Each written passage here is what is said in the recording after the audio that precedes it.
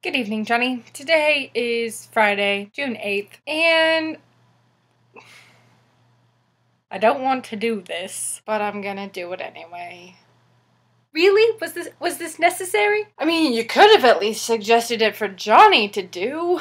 Jonathan never has to talk about terrible subjects. If you missed the video about farting, I'll put a link here. Since if you're watching a video about poop, you must also be interested in a video about farts. Gosh. Anyway, to continue on to the topic at hand, I'm so tempted to just say poop is an acronym that stands for People Order Our Patties, and then just be done. Then we wouldn't have to go through all this pain. You, subscriber that suggested this, doing this for you, I hope you appreciate it. And I hope you find enjoyment in my pain and embarrassment. Poop consists primarily of water. And the water content in your poop can change depending on how long it's in your digestive tract. The rest of your poop is composed of dead bacteria, live bacteria, matter that could not be digested, like fiber. Your poop stinks because of the bacteria that's in your poop and the processes that it goes through. Same reason why your farts stink. Once again, check out the farting video. Additionally, the smell of your poop can change depending on what you eat.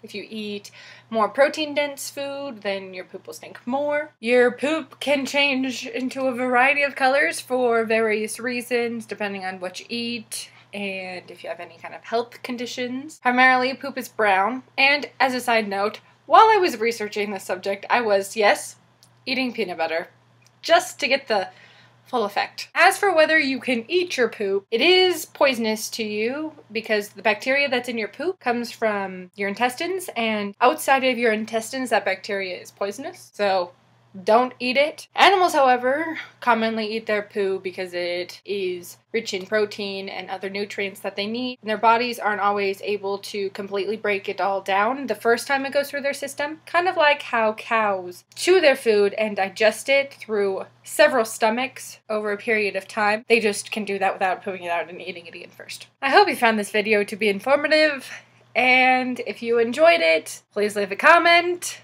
or give it a thumbs up. Hope you guys liked this video. I look forward to seeing your video, Johnny, on Monday. Thanks!